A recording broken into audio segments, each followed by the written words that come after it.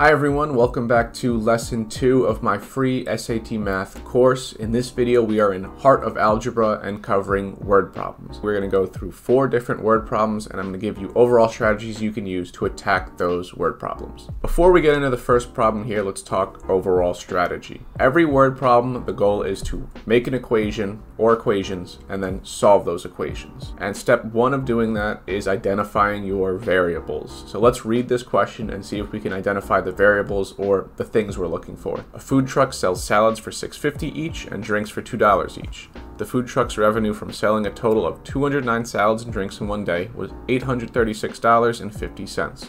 How many salads were sold that day? So we're dealing with drinks and we're dealing with salads, so let's write down those variables. We're going to say D equals number drinks and S equals number of salads. And so now we have 2 variables, and a rule of thumb with equations is that you need the same number of equations as a variable to find those variables. So meaning if you have 1 variable, you only need 1 equation to solve it. If you have 2, like in this problem, we need 2 equations to solve those variables. So we need to write 2 equations in this problem. And with word problems, there tends to be some themes with the equations you write, and there's 2 main types. Equation 1, this will usually be the amount equation, or the quantity equation. So in this problem, we'll find an equation for the number of drinks and the number of salads. Then the second equation will be some kind of measurement. So it could be price, it could be weight, it could be any measurement. So when you see word problems, first identify the variables. 2, remember the types of equations you need, usually an amount one and then some kind of measurement, and then we can start constructing these. So let's get into the problem a little more. Let's start with the amount equation. So how many drinks and sodas do we have in total? So drinks plus sodas equals, and what do we see? The food truck's revenue from selling a total of 209 salads. So 209 salads and drinks, so D plus S equals 209. That's the amount equation. This one is usually trickier to find, so it helps to get this right off the bat. Now the next one, we're talking about price, so this is going to be a price one. Salads are $6.50 each, so we're going to do 6.5 S plus drinks are $2 each, 2 D, and the total price was $836.50. So we got 836.5. So now we have our 2 equations and we can start solving them. With word problems, the hardest part is usually just writing the equations. So with these 2 equations, we need to isolate one of the variables and have S equal something or D equal something so we can plug it into this main one. So let's work with this one. The D looks a little easier because it's attached to a 2. So I'm going to convert the D into an S. And I'm going to do that with this equation. Subtract S from both sides. And this equation becomes D equals 209 minus S. And so over here, we can see we have an S and a D, and we can just plug this in there. So it would be 6.5 S plus 2 times, instead of D, it's going to be what D equals, 209 minus S. And that's going to equal 836.5. And now we can solve the problem. So we'll have 6.5S plus, we'll distribute the 2. We get 418 minus 2S equals 836.5. Combine the S's, 6.5S minus 2S, we got 4.5S plus 418 equals 836.5. And let's take it over here to give me some room.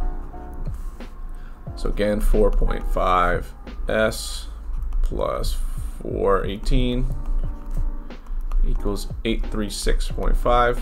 Subtract the 418 from both sides.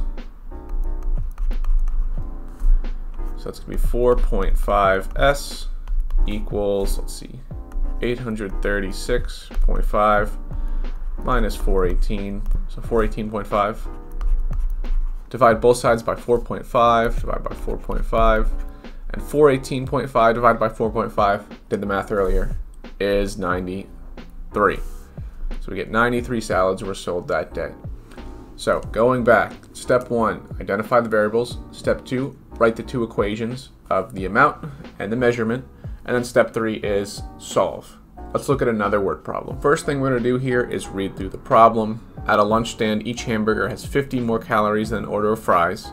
If 2 hamburgers and 3 orders of fries have a total of 1,700 calories, how many calories does a hamburger have? Variables here are the calories in hamburgers and the calories in fries. So let's do H equals calories hamburgers,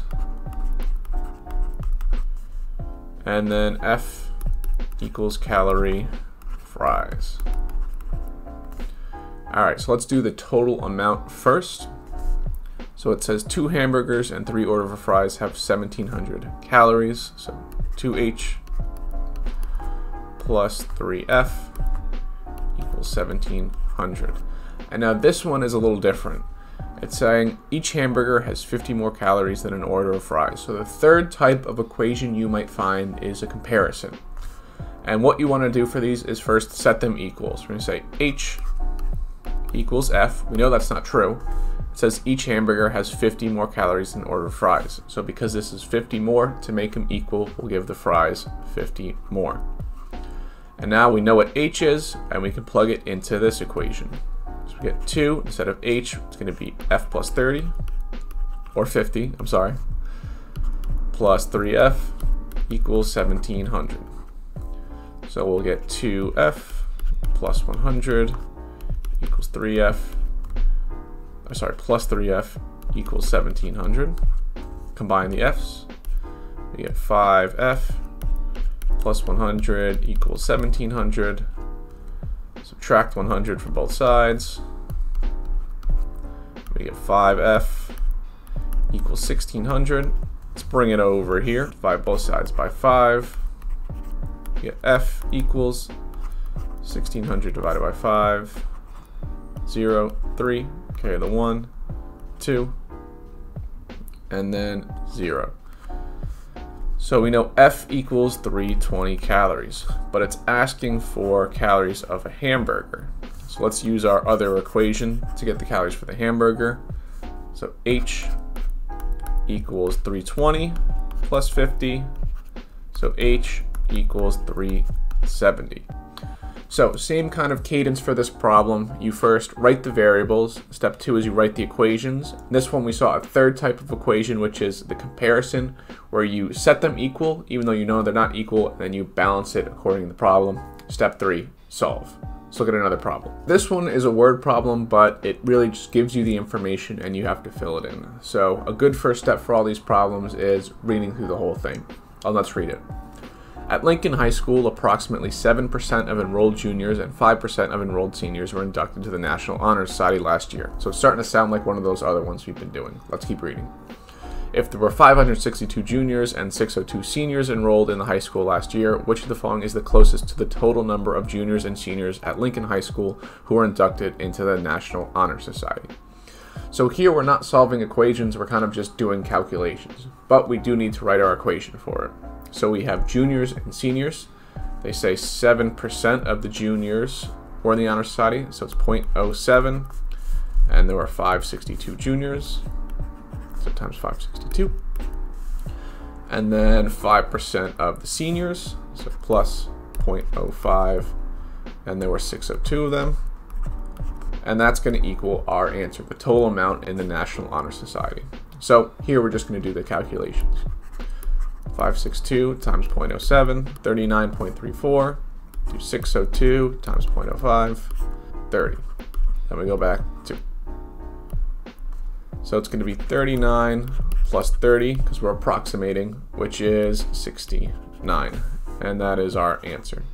So this one, a little more straightforward. We wrote one equation, they gave us everything in it, and we were just simplifying it. Now let's look at the last problem, which might be the trickiest and the one that gives you the most trouble. So this one here, you can already see from the answer choices, it's not asking you to solve an equation, it's trying to ask you to write it and kind of write it in terms of something. So the trick here is to write a whole equation with 2 variables and then solve it in terms of the other. So let's read the question. Alma bought a laptop computer at a store that gave a 20% discount off its original price. The total amount she paid to the cashier was P dollars, including an 8% sales tax on the discounted price. Which of the following represents the original price of the computer in terms of P? She had an original price, it was discounted, she paid a tax, and that was her new price. And here, if you look at the problems, you're like, oh, it's a one variable problem, but in this case, you want to make your own. So if you ever see a problem where it has, write something in terms of a variable, make another variable. Because all of these, they're kind of abstract, difficult to understand. But if you had something like overall price equals this, overall price equals this, overall price equals that, that's more easy to work with, easier to work. So because we have O for overall price, O is going to be overall price. And then P is going to be final price. So let's start with the overall price and turn it into the new one. So she got a 20% discount, which means she's paying 80% of the full price. So it's going to be 0.8 times the overall price.